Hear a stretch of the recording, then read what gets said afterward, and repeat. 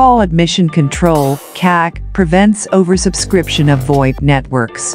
CAC is used in the call setup phase and applies to real-time media traffic as opposed to data traffic. CAC mechanisms complement and are distinct from the capabilities of quality of service tools to protect voice traffic from the negative effects of other voice traffic and to keep excess voice traffic off the network. Since it averts voice traffic congestion, it is a preventive congestion control procedure. It ensures that there is enough bandwidth for authorized flows.